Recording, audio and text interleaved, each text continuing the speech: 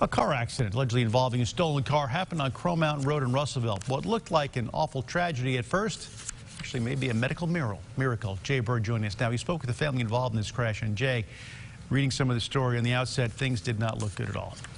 It was definitely a grave situation. Wes Honnell and his family were actually visiting the land where they're building their dream home. But as they were leaving, it turned into a nightmare as they were struck by a car. But the family is saying that the power of prayer is on full display.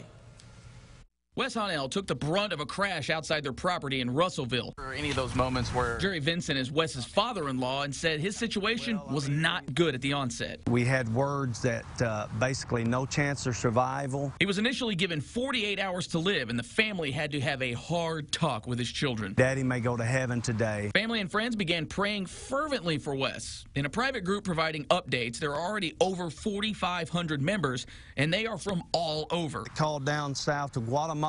Hey, we need y'all to pray for Wes's family. Oh, that's Pastor Jerry's church. We're already praying. Vincent believes those prayers have worked. Wes has gone from 48 hours to live to now being strong enough for surgery. Doctors have told the family he is light years ahead of what most people are after injuries like this. The doctor is super encouraged and said, hey, the surgery's going to go great.